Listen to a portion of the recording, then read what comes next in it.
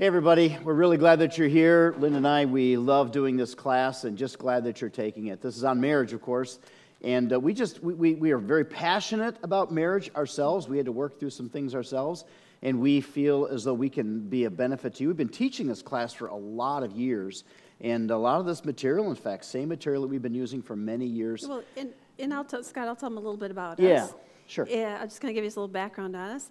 We have been married for 35 years. We celebrated last summer, and we celebrated in Iceland. I look it, but she doesn't look it.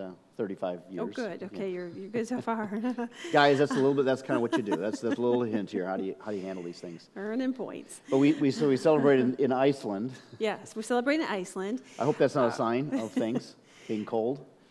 We met in Bible college, but we came from very, very different backgrounds. Yeah, we did. Very different. Linda came from a very conservative Baptist home and church background and everything. I didn't grow up that way at all. I grew up in a broken home, and my high school was nothing like being Baptist. But I need to tell them about our first apartment. Okay, sure. Our very first apartment was an apartment. It was a cellar. It was not just a basement, but it was an actual cellar where you actually pick up the cellar doors and you go down into the cellar. It was just like Dorothy had in The Wizard of Oz. That's right. And when it snowed, it was door. really hard to get out of that cellar. But it was just a half a little basement, and when efficiency, and it was very right. efficient. It cost $150 a month. And that was with everything included. Yes. And when the heater came on, you couldn't talk. No, it was one of those like they use them in a shop, or big Yeah. Heater hung up from the ceiling. That's and right. blew really loud. So you couldn't talk when the heater came on. But I remember our first Christmas in that apartment. You're going to tell them about the Christmas tree? The Christmas lights? tree, because it kind of tells a little bit She's how still a little different bitter we are. about this, Well, It just shows a little bit of our differences, because when Scott was at work one night, we'd gotten a tree, and I got the lights. It was a real tree. I got the lights out. I put these beautiful blue lights all over the tree. It looked very romantic. I had it all set, because in that apartment, we only had really one room. That was our living room and our bedroom. Efficiency apartment. It was all in one. In fact, when people came over, they sat on our bed. Yeah. So I had the Christmas tree up, and it was so beautiful. I couldn't wait for Scott to get home from work. And when he got home, I was so proud to show him the Christmas tree was all decorated, and he was excited. And then when we got ready to go to bed, he went over and unplugged the tree. Well, I grew up where you have a nice light on. I mean, that was supposed to be romantic. It was supposed to be nice. Linda, she used to like to leave a light on and then the radio on real low, and it was like spooky sounding. And it I like was it very dark romantic and quiet. Yes. But, that was the night that we figured out we were very, very different. Yes. Honestly, we didn't know each other very well when we got married. We had to learn each other. We had to figure things out. And because neither one of us, even though Linda came from a real conservative home, a much better home than I did, neither one of us really had a marriage to look at from our parents to see this is how we should do things. So a lot of the material that we're giving to you is stuff that we learned ourselves. We had to figure out ourselves. We read a lot of books and went to conferences, marriage conferences, talked to a lot of people, got a lot of help. And so we're just trying to pass on to you the things that were helpful to us in those early years, and things that we still learn even today. Some of the things we've had to learn through trial and error. We've had some arguments on things, and we've had to kind of figure some things. It's been many years, though. It's been many years since we've had an argument. We'll tell you about some of them, and I think that you'll enjoy that part of it as well. But first of all, I want to really emphasize, and I would say that the things that Linda and I that believed in very strongly that made the difference for us, and that was first and foremost, we were absolutely committed to the fact that marriage was permanent, and secondly, that we were genuinely spiritually minded. We wanted God to be involved, and we wanted Him to be pleased. And so because of those two elements, I think it helped us to work through a lot of the other things that were in our way. But it mattered to us. It was a big deal. We knew that our marriage had to work. And I think that I'm convinced that for a lot of people, and Linda, you and I, we both talk to a lot of people that are struggling, that for a lot of people, it's not that big of a deal. They're willing to let it go. They're willing for their marriage to either die or to fail or just to live with a bad marriage. And I think I don't think they realize the ramifications of all of that, how it spills over into so much of your life. Yes, their kids' lives as well as their personal lives. And there's been a lot of research that has been done on this, and we simply know that people that have bad marriages, their lives are worse off in so many facets. just not the least of which is economical, financial. Time magazine recently wrote this: marriage gives all parties involved an economic boost. People that are married do better financially.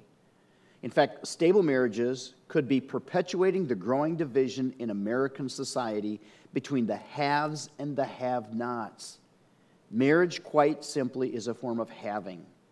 Children growing up with both of their biological parents are likely to be more educated, to have better job skills, and a more secure sense of themselves. Thus, they enter adulthood with a greater chance of success and a greater likelihood of finding a mate than a similar profile. So this is a big deal. Whether or not you have a strong marriage and you hold things together, you keep it together, even if it's just for the sake of your kids, and I'd say if that's the only reason, then it's still a good reason to stay together, but there's far more reasons than that this is going to wind up benefiting you. We also know the opposite of this is also true. Bad marriages are bad for people and bad for society. We know that a bad marriage depresses the body's immune system. Unhappily married women have subnormal levels of white blood cells, which, white blood cells destroy infections. And so they therefore also have increased virus activity. This is medicine. Divorced men under the age of 65 have considerably higher mortality rates than their married counterparts. So you get divorced, you have a more likely chance of dying young than if you stay married. You say, oh man, if I stay married to that woman, I'm gonna want to die. Well, I don't think that's really true, but you're better off health-wise. The death rate is twice as high for lung cancer and strokes, 3 times as high for diseases related to hypertension, and 7 times higher for cirrhosis of the liver for men who are divorced. Maybe that's because they wind up drinking more. I don't know. But so many studies have been done that point to a downward spiral in health issues after divorce. So just for health reasons and economic reasons, it makes sense for you to make this marriage work. And guys, let me tell you, guys often seem to have less of a real desire to hold things together when things fall apart or just let it go. Things are worse for you. Guys who get divorced are worse off than women who get divorced, even though it's bad for both parties. So it's a bigger deal. Health problems after divorce for men increase a lot more than women. Emotional and mental health also deteriorate after a divorce. I think they're tied together. I think the physical and the emotional, mental are all tied together. So the economic, the cost of a divorce, and then the separate households, the competing money spent on children, all of these kinds of things wind up making it worse for people financially. But it impacts friends, too. Absolutely and does. I do have to interject this. I know when you had your surgery for gallbladder, I remember kind of laughing with the doctor, and we asked him, do you have a fight with your wife? If you're going into surgery, you want to make sure that, okay, Yeah, I want to make sure things were good with him before he did surgery on me. That's right. But it does. When people get divorced, they don't realize how this is going to impact their friendships, but it does, because most people who go through a divorce, they wind up losing the vast majority of their friends. And then it also impacts whether or not their close friends have healthy marriages, because after a divorce, their close friend divorce rates increase by 146%. So because when you are close to somebody who gets a divorce, it winds up planting that into your mind, and you wind up affecting other people as well. And the breakup after cohabitating has the same emotional and economic reprisals as divorce. And so you think, well, we're just living together, we're not married, or that's why we're not going to get married. Listen, you have the same, when there's a breakup with 2 people that are living together, it has the same kind of negative impact on cohabitating couples as it does on married couples. And the sad thing is, and we're hardly even getting into this at all, the greatest harm is to the children. And the studies that have been done, and we always say, well, the kids bounce back great, they're handling things very well, they're hiding things very well, but those of you that come from broken families, I'm one of them, you know that the impact of the marriage failure on your parents' part is something that you never get away from. So the negative impact on children is also huge. And second-generation divorces are a lot more common. So you get divorced, your kids are more likely to get divorced as well. And that kind of brings us to our title, Improving Your Marriage by Yourself Together. And it's really the only way you can improve your marriage. Yeah, I think it's a great title. Mm-hmm. And I think by leaning into the principles in that and you become the husband or wife that God wants you to, was it 90% of the time, that, you know, Yeah, you the other can improve partner your will marriage. reciprocate. But the point that we're trying to make in this title is that the only way for you to improve your marriage is for you to stop looking at your spouse and stop thinking about what he should be doing or she should be doing. And the only way for you to improve your marriage is to stop expecting them to reciprocate, and you just decide that you're going to be the husband God wants you to be, no matter what. You're just going to be the wife God wants you to be, no matter what he does. You just focus on yourself. You improve your marriage by yourself. It's the only way that you can. And as Linda was saying, 90% of the time, the spouse will reciprocate. But it's not always guaranteed. It's not guaranteed. And if you do it with that in mind, you're not really going to pour You're not yourself doing it for into the it. right reason. And it's not going to Right. work. So, yes, we want to do this together, but we want you to be focused on yourself. Stop thinking about your husband or your wife in this class.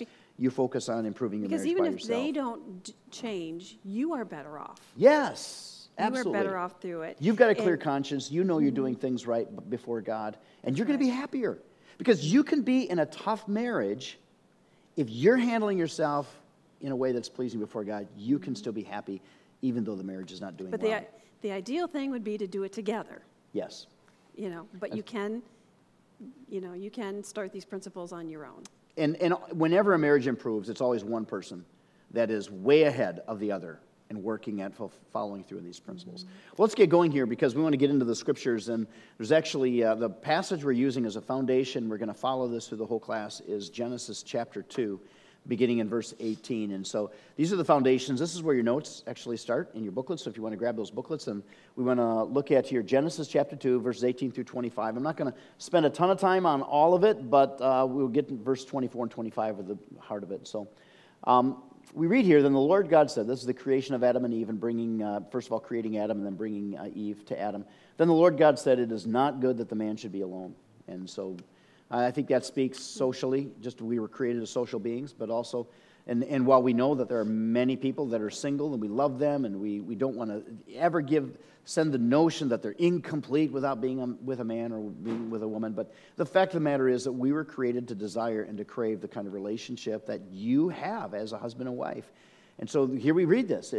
God said it's not good that the man, the only thing that God said was not good after creation was Adam being alone without Eve. So he says, I will make him a helper, fit for him. Linda's going to talk about that wording there later on in this. But now out of the ground, the Lord God had formed every beast of the field and every bird of the heavens and brought them to man to see what he would call them. And whatever the man called every living creature, that was its name. The man gave names to all livestock and to the birds of the heavens and every beast of the field. But for Adam there was not found a helper fit for him. What I like this, that helper fit, it's really, it means corresponding, one that's corresponding to him. So he noticed that, and it's like God brought these Adams, male and female, before him so that Adam could actually begin to see what he was lacking and to begin to crave to have what some of these animals had. But while he saw, every animal, there was a Mr. and a Mrs., or there was a male and a female, but for him, it was just him. There wasn't the corresponding female for him. And so it created a desire, and then God met that desire. It says, so the Lord God caused a deep sleep to fall upon the man. And while he slept, he took one of his ribs and closed up its place with flesh. And the rib that the Lord God had taken from the man, he made into a woman and brought her to the man. And I love the picture, the term, just the picturesque of this, that it is from the rib by his side, for to place his arm over, but to be alongside him. Not for him to hover over her or to be underneath her, but for her to be under his protection and at the same time beside him. And then you have these words from Adam, which, Linda, we've talked about this before. I mean, this is kind of cool. When you read this at last is bone of my bones, in the Hebrew, it's really hard to translate that. It's not literally this at last. It's actually it was an exclamation, a Hebrew exclamation of which there is no English translation. I think a better translation would have been wow. Because that's the Hebrew was just a simple exclamation without a real, genuine meaning, like wow has no real meaning other than wow. And that's what the Hebrew word behind this is. When you think about it from Adam's perspective, he's seen the male and the female of all of the animals. He's feeling this loneliness. He's longing to have a mate, like the animals all have a mate. And then God brings this beautiful woman, and she's fully unclothed, beautiful, standing before him, and he's just like, wow. You know, a little Lindaology here. I think he looked at her and said, whoa, man. And that's where woman came There from. was she called woman. This at last is bone of my bones and flesh of my flesh, and she shall be called, as Linda said, Whoa, man, because she was taken out of man. And then we have this foundational verse, and this is where we get the whole outline for this whole class out of. Therefore, a man shall leave his father and mother. We're going to talk about that yet today. And hold fast to his wife. We're going to talk about that also today. And they shall become one flesh. We'll talk about that next week. And the man and his wife are both naked, and we're not ashamed. We'll talk about that the final week. And it's not what you're thinking about. It's not like we're going to talk about sex. Well, we're not going to avoid sex. We'll talk about it. But something even bigger than that. And I think we're going to find that the foundations of this passage is going to be so good. Mm-hmm. But the whole thing, it starts right here. Therefore, a man shall leave his father and his mother. So and Linda, what he's talking about is severance. Severance, right there. Mm-hmm. And we have seen this. This is a problem, man, in so many marriages. I don't think a month goes by without me having a conversation with a husband or a wife where they're struggling with this very thing in their marriage. And so what are we talking about severance? What is severance, Linda? Well, kind of going from a nuclear family to extended family. Yes. So we had that conversation with Junior when he got married, Mm-hmm. and we did with Erica. We've done this with both of our kids. We've got a son who's getting married this summer, and we'll have that conversation with him as well. And I remember Junior not liking it. Yeah. Yeah. But, you know, it's becoming, I think it's deciding I'm no longer dependent on my parents. Yes. For a lot of things. So these are actually the blanks you want to fill in, as Linda had said earlier. You're going from nuclear family to extended family. So when you get married, your mom and dad are no longer your nuclear family. Your mom and dad are now your extended family. And that's the conversation we had with Junior, with Erica, we'll have with Brock as well, that we want them to understand that it's hard for a parent. In fact, most of you, your parents probably weren't that eager to let go. Not that we were eager to let go, but because of our position and teaching this class and doing enough marriage counseling, we realized it's such a problem that we knew that our kids were not going to have healthy marriages, and they weren't going to be happy without healthy marriages. And so we were thinking they weren't going to have healthy marriages if they didn't understand the necessity of letting go of us as being their immediate family. And so your extended family, your parents are your extended family. Your siblings are your extended family. Your nuclear family is your wife or your husband and your children.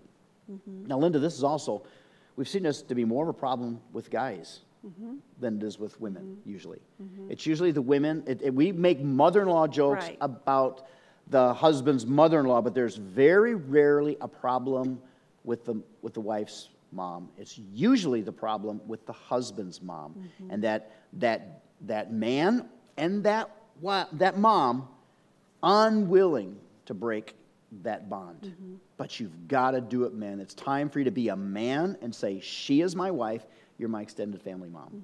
And that comes when there's disagreements and there's different things like that. Holidays is usually a big one. Holidays, you have to come together and realize that you are a family. And husbands, listen, it's your job. It's your job to make that break.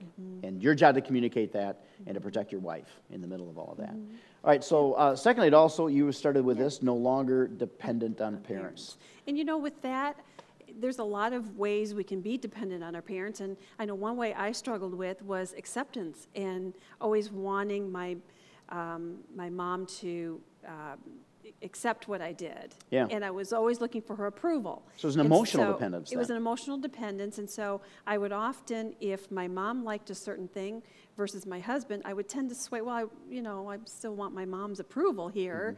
And that was a problem. I realized that, we are a family. We are a couple. And it should it should matter what we as spouses think. Also, family loyalty. Family loyalty is transferred to the spouse. So this kind of ties in with that first point that we're making, but your loyalty now has to move from your parents to your spouse and to your children, to your nuclear family. Your first loyalty has got to be to your husband or your wife. And again, I always say it's the biological child. If there's problem with parents, with in-laws, it's the biological child, the actual child, not the in-law, that needs to have that conversation. And if you don't have the courage to do that, then man up or woman up and get the courage, and you be the one to have that conversation or those conversations, because they may have to happen over time. But you're going to continue to drive a wedge between your wife, or usually it's the wife, and mother, but you're going to continue to drive a wedge between your spouse and your parents if you don't have the courage to actually be the one to have that and have those conversations and make sure that your spouse understands your first loyalty is to them. Basically, stand up for each other. Yes, absolutely. Stand up for each other. And then fourthly, no expectations of a parent from your spouse. This can almost be confusing. What we mean by this is that a lot of guys go into marriage having been very well mothered by their moms, expecting their wife to be what? Their mom. Yeah. Now, I didn't do that. No. Because I didn't have much of a mom. Right. I didn't get much mothering. So I had a lot of other problems. Well, we'll get to them. Yeah. I guess I did expect you to kind of pick up after me because Yeah. I wasn't expecting you to pick after me. I was just expecting to live in a mess. That's right, yeah. And you weren't Right. willing to do that, and so Yeah. over time I have learned. You've learned very well. You're very, very well trained now. Thank you. But you can't expect, and in the same way that you can't expect your husband to be like your dad was, or to treat you like your dad, because he's your husband, he's not your dad. And you can't expect your wife to cook the way your mom did, and you should never compare the two, or to be the way your mom was. Or, Scott, even calling each other mom and dad. That Yeah. really, it's not romantic. We never did that. Yeah. No. It really does affect the physical life, you I- know? We talked about this just briefly in the staff, and Brian and Michelle Nelson, if you know Brian are our executive pastor, and Brian and Michelle, and both of them looked at each other when we were talking about people calling each other mom and dad, and they went, ooh. It was like, how can you make love with each other after calling each other mom or dad? I know, it's one thing we would say to the kids when they're growing up, I would say, go ask mom or talk to mom about this, but I would never, when Linda's in the room and I'm talking to her, I never said, what do you think, Mom? It would never be that, because she's my wife. She's my babe. She's the one that I want to see in a very romantic way, and calling her mom destroys that. And so, anyway, you need to have that severance. All right, so that's severance. But in that passage, we read, "For this cause shall a man leave his father and his mother," which is severance. And it's speaking primarily, this is so a man shall leave his father and mother. And I really think it's directed to men because men struggle more with this and really giving it their all and understanding, hey, I am responsible for this marriage. I'm responsible for our home life. And so a man shall leave his father and mother and then shall hold fast to his wife. What is that second point? That is permanence, that marriage is for life. Absolutely for life. For life. And I think it's so often in arguments, it's so easy to throw around the D word, or, I'm just going to leave then, and it's just the easy way out. They're gonna We get fix hot-headed too. all. We want to really grab their attention. Oh, I've just had it. And so we think Right. that, and I think it's a form of manipulation. It's a way that we manipulate the conversation, like we're going to shut it down by threatening divorce or separation. And that's one thing we tried to do. Actually, before we were married, we actually made a commitment that we would not ever use the D word, which we call it the D word because we didn't even want to say it. Yes, yeah. And we didn't get marriage counseling, so and it's probably a good thing because the pastor who married us, he wound up having an affair and having to leave the ministry, so I'm glad we didn't get it from him. But I don't even know where we got it from. It was a preacher or something, but this had been recommended to us. We made the commitment before we were married, when we were engaged, to never, not even use the word, but also to never imply it or even separation. It was never part of our vocabulary. And not that we got along great all the time, because... No, because there were times I thought, divorce never, murder maybe. Yeah, I think she was considering murder a few times. In fact, she's made it clear, listen, you ever cheat on me, you will be a dead Yes, man, he's got and a I know how to do very it and get away with healthy it. fear of So, me. yeah, I have a good fear of her. Some of you wives, you let your husbands walk all over you. I have great respect Yeah. And for I've my wife watched and enough- healthy fear. I've watched enough of those Snapped movies. Yeah, she knows how to get away with it. Yeah, so That's I'm right, very we're careful. good. But anyway, divorce never. And No, in and fact, we would never even, it was never a joke. It was never, it's funny, we joke about murder, but we would never joke about divorce. Because once you go there, it's so easy to get back there again. And you don't realize how damaging it is to everybody. Yeah. You think it's just a quick fix, it doesn't work out, you get a divorce, you go on. but it damages everyone. And I want to say this, because I know that a lot of you who are taking this class, you've been through a divorce. And the thing that I have learned is those who have gone through the heartache of divorce are the most outspoken in talking about how it is not the answer and it is something that you really do not want to go there. But I want to say this as well, that we're talking about from here on out, we're not talking about the past. The stuff that we're talking about here is not to make anybody feel guilty about what you've been through, what you've gone through, poor decisions that you've made, or what people have done to you, the fact that somebody divorced you, or even if it was your decision. We're not talking about the past year, though I think we do have to face the past. We have to make proper confessions and get back on and do what God wants us to do, but we're not talking about the past year. We're talking about the future. And so you've got to make the decision from here on out, even if you've used that word or if you've been through a divorce. So you've got to make your decision right now that never again, in this marriage, I will never again threaten divorce or even imply it or joke about it. So Scott, what would you say the alternative would be to, the quote that people say, stay married and be miserable, or divorce and be happy? That's a great question. I just thought I better get this up here because I didn't put those blanks up here. This must be settled. Don't even use the D word. But and that is, I guess we also have this. Divorce damages everyone. New relationships. Yeah, let's say this first. We'll get to that. But let's say this because I think this is really important to say. So many people think that their difficulties in this marriage is going to get fixed by divorcing this person. They can find somebody else. New relationships do not ever fix the damages done by poor relationships or divorce. All they do is they just pile on the baggage. Because you're going to bring in whatever baggage you have in this relationship, you're going to bring that baggage into the next. Mm-hmm. And so divorce damages everyone. Mm-hmm. And statistics for that they're overwhelming. They're overwhelming. All right, this is what you were getting to earlier. Mm-hmm. There is an alternative to stay married and be miserable or divorce and be happy. Because this is what I've heard time and again where people said, well, it's either stay married and be miserable or I can get divorced and be happy. Well, first of all, getting divorced does not equate to being happy, which I'll show you in a little bit. But there is an alternative to staying married and be miserable, and that is stay married and be happy. Now, first of all, if you be the kind of husband or wife that God is calling you to be, even if your husband or wife doesn't change things, you can still be happy.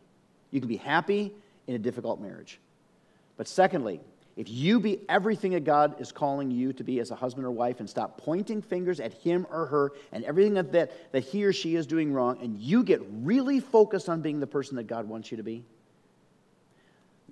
the majority of the time, 90% of the time, the chances are he is going to wind up changing. And not only can you find that you yourself are happy because you're the person that God asks you to be, but also the marriage winds up turning around because that is going to be the motivator for your spouse to begin to change as well. But getting back to the divorce damages everyone and what you're bringing up, that it does not make anybody happy. Mm-hmm. There are some fascinating studies that have been done about this. In fact, one that was done not that long ago by Linda Waite at just right here in our area, University of Chicago. She came out with a report that says that the question was, or the title was, does divorce make people happy? And the answer is simply no. This is a huge study that was done on those that had been divorced, and actually it was a longitudinal study in that it started with people that were unhappily married. And it followed people that were unhappily married that described themselves this way. It followed those that got divorced, and it followed those that stayed married even though they were unhappily married. And followed 5,200 people, and they rated their marriage from a 1 to 7. Those rating marriage as 2 or lower were given the same questionnaire 5 years later. So they rated their marriage as being a 2 or lower, in other words, very unhappy, in a 1 to 7. They were given the same questionnaire 5 years later. Some were divorced, and the ones that were divorced had the same level of happiness in life after their divorce. They thought their unhappiness was because of their unhappy marriage. But after they were divorced, they rated their personal happiness at the same level that they rated it before the divorce. So now some stayed married. And here's the thing. 8 out of 10 of those who stayed married 5 years later then rated their marriage and their happiness at a 5 or higher. The sheer willpower of staying married wound up creating more happiness in them than in those that wound up taking the easy way out and getting divorced. 2/3 reported higher levels of personal happiness by staying married. And so divorce does not make anybody happy. I mean, that thinking that, well, I'm going to stay married and be miserable, or divorce and be happy. No, it's actually the opposite of this. And the 3 reasons that Linda Waite cited, she said, number 1, sheer endurance, just the sheer endurance of sticking with it, created some personal satisfaction. But it also led them to work on their marriage. Because they forced themselves to stay in it, they started making some changes, and they began to work on the relationship. And the 3rd reason was the alternative, is that they found alternative happiness. They stopped depending on the relationship for their happiness, which by the way, is always going to be a problem. If you need your relationship or your marriage to be good in order for you to be happy, you're going to be a needy partner, and you're probably not going to be happy even if the marriage is a good marriage. It's draining, and depending on your spouse for your happiness is never going to work. And it then drains the marriage as well, because you're so dependent on the marriage for your personal happiness. When that's never going to produce happiness anyway, it winds up making the marriage more difficult. So those that found alternative sources of happiness, they wound up doing better. I'm actually thinking about a marriage right now, Linda, and you know, I could tell you could probably know who I'm talking about very quickly, but I'm thinking of a marriage right now where it seemed to have everything wrong with it. In fact, as a pastor, I'd have a hard time telling that person not to get divorced, especially when you consider what was going on. I would actually tell the person, you got to get out just for your own safety. Because in this marriage, there was physical abuse. There was some substance abuse going on, because along with the substance abuse, I would never blame alcohol or drugs on physical abuse, but this guy was actually abusive to his wife, and it was horrible. There was also infidelity. He had cheated on his wife a number of times, and she was also unfaithful. Neither one of them were believers. They had a child. They wound up divorcing. They not just separated, but they wound up divorcing. They had a child who wound up coming to church for a children's ministry program of some sort. And the child wound up talking her dad on the weekends when he had her, talking her dad into coming to church as well. And he came just because of the persistence of the child. And he started hearing the message of the gospel for the first time. And after several weeks of this, it sunk in, and he was just radically transformed. Got into a Bible study with a group of guys, faced his sin head on, and came to full confession. And then he started inviting his ex-wife to church as well. Of course, she wasn't going to hear anything of it.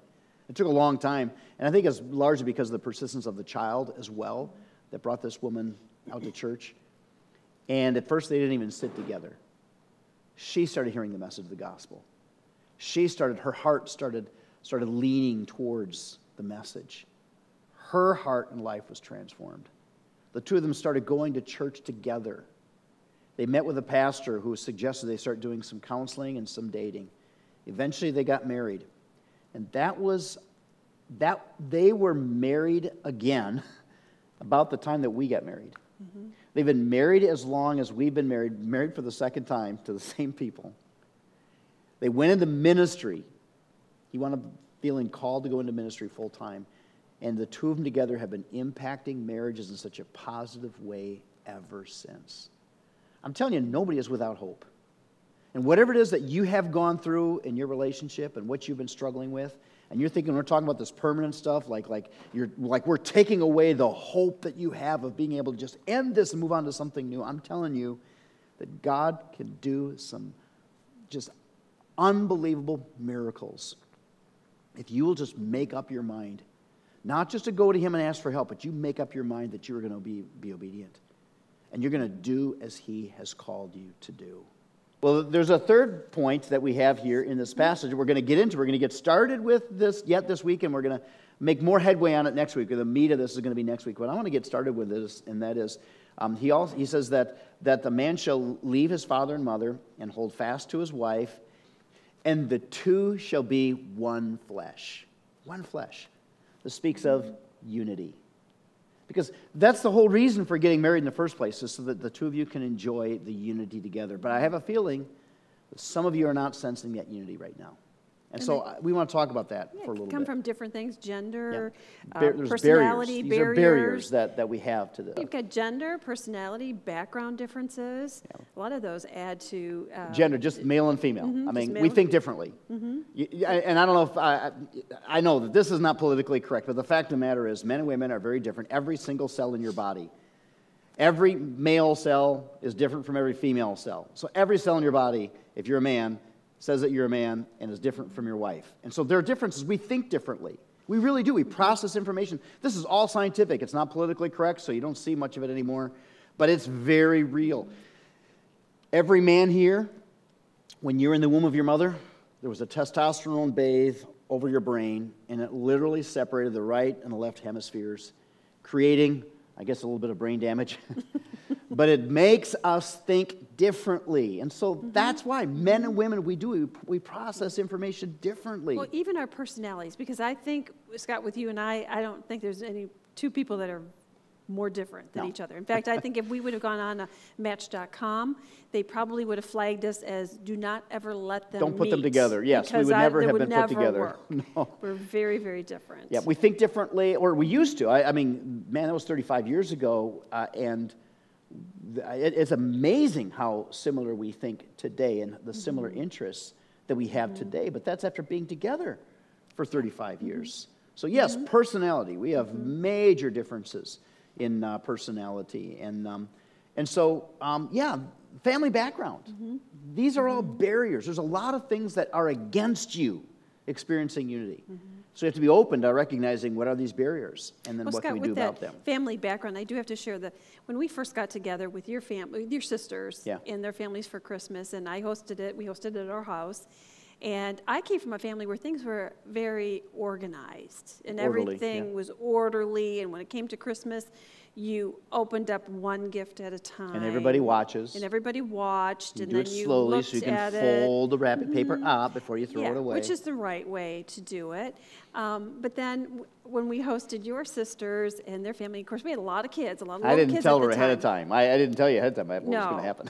So when it came time to open the gifts and there was all these little children around, I thought, okay, we'll all take turns.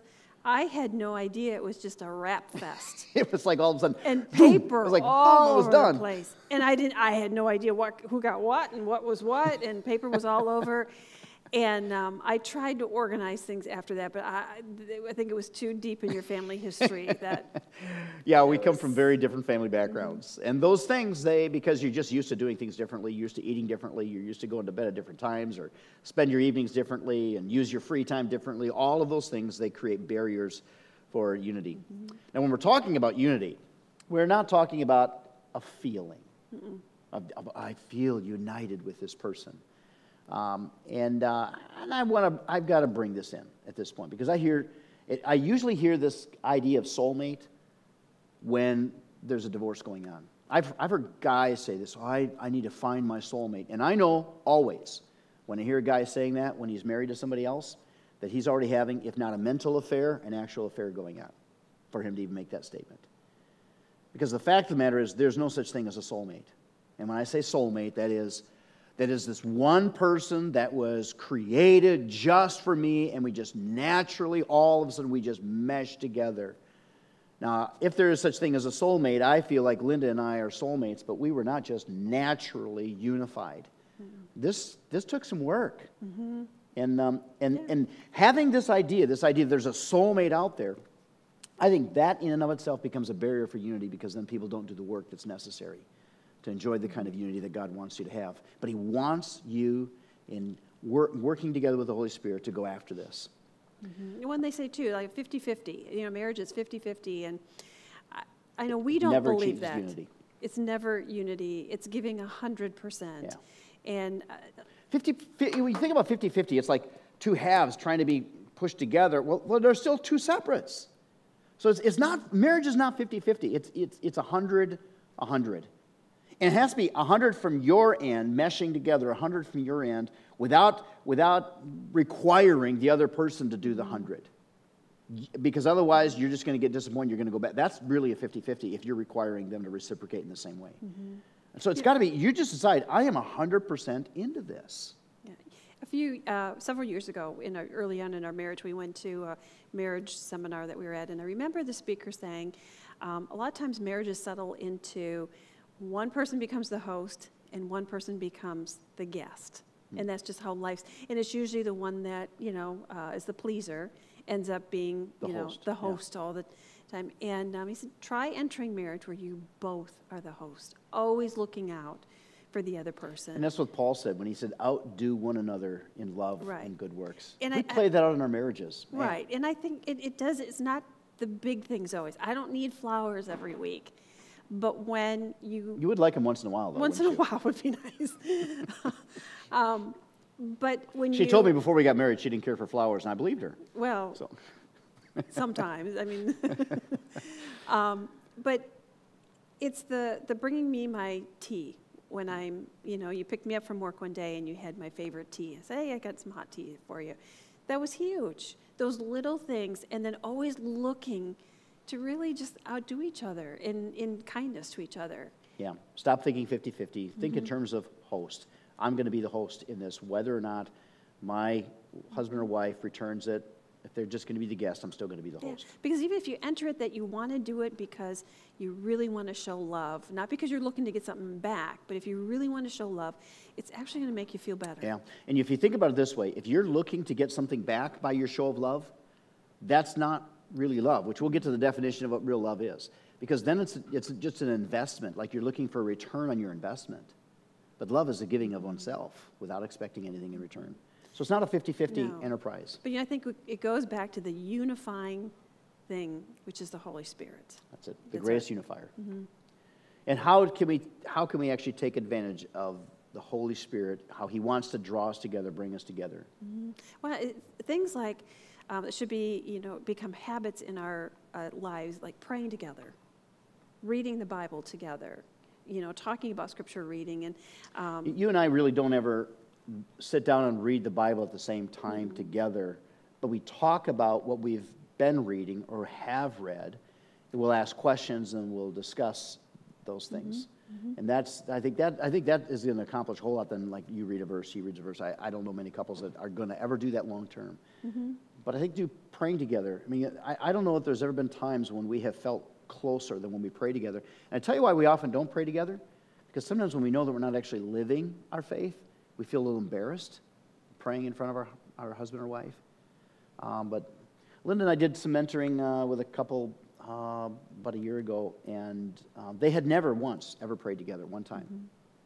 And it's been an amazing thing to see the radical changes taking place in their marriage over this last year. You could tell, like when they would come back and we'd meet together, and it was like they were so excited to share that we prayed together. The first time they prayed together, they were like excited to tell us about it. They were excited to tell us, and you could just tell the difference in the way that they actually interacted with each other. This husband stopped me about a month or so ago, and we were at some event, a church event. He stopped me and goes, hey, Scott, no, we haven't gotten together for a while, but I want you to tell you this. What has happened just because of us getting together. He said the one thing that's come out of this that has changed everything, and that is a day does not go by that my wife and I do not pray together. And it's like, wow.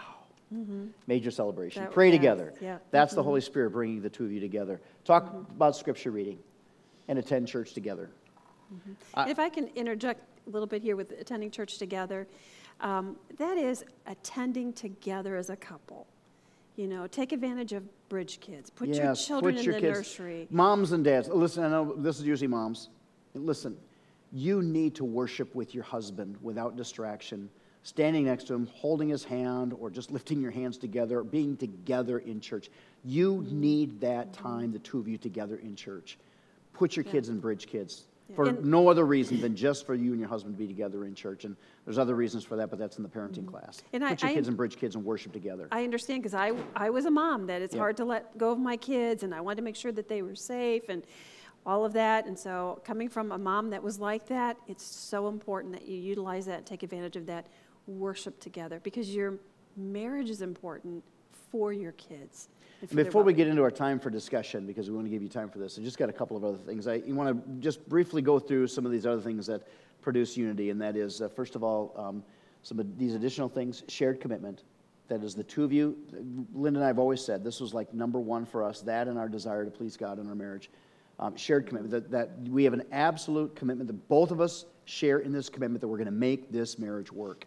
That's huge. That will create unity, just having that shared commitment.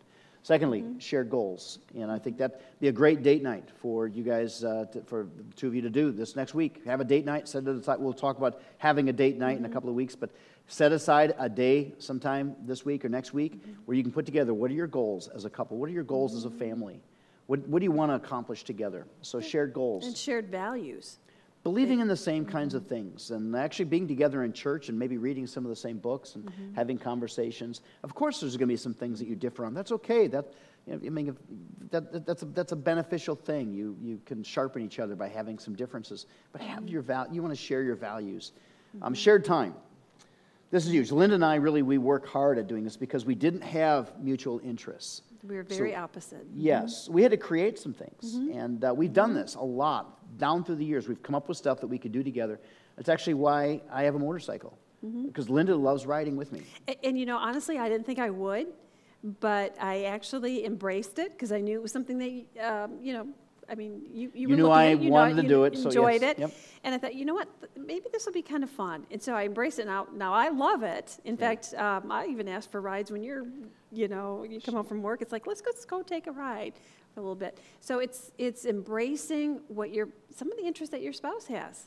There are a number of hobbies, and we're involved in another new endeavor right now that we're pouring ourselves into. But we've come up with these things creatively that otherwise neither one of us may have an interest in, that we take an interest in so that we can do things together. So I think that shared time, having shared interest, doing things together is huge. And then shared projects, coming up with a project that you can get involved in, whether it's in the community, in the church, or at home. Accomplishments together, victories together, but also failures, even failing at something together. That can produce some real unity if you handle these things in the biblical way. Well, listen, we're going to get into, I think, a great kind of a mechanism that the Bible gives us for pursuing unity. We're going to start talking about next week. You don't want to miss next week. It's going to be really good.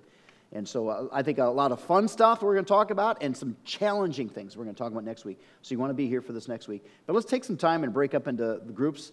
And I think that you'll enjoy this as well. And be open with each other. And so what we want you to do right now is we got some great questions on this page right here that go through and talk about these things together as a group. And don't allow for yourself to be that couple that zaps the time away from everybody else. Let's everybody participate in this. But also, don't be that guy or that woman that just sits there and says nothing. Participate in this together, because you're going to find by opening up, even if you've got some tough spots, maybe some embarrassing things here, go ahead and open up, because it's amazing how that opening, what that can do to kind of start creating these steps, making these steps, moving forward, and making a better marriage for yourself. I know some of you are here, you got great marriages, and you just want to, continue on and make things a little bit better, which is great. Some of you are struggling. And so let's do all that we can to allow for us to have the kind of marriage that God envisioned when he came up with the idea in the first place. All right. Glad you took the class once again. Have a great time of discussion. And let me just close in prayer. Father, I thank you for this material that we've been able to look at. Biblical principles. Help us to apply these things to our lives now.